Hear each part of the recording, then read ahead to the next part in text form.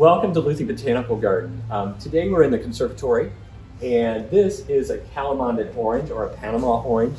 It's a little tiny orange. This is its mature size. It'll get a little brighter, more orange as it ripens. They are a bitter orange. They're not like a little cutie or a tangelo or anything like that. They're very bitter to taste, and they're used primarily for marmalade production. So it's something where you add a great deal of sugar to make it palatable. So marmalade is the product that most often comes from the Calamondin Orange.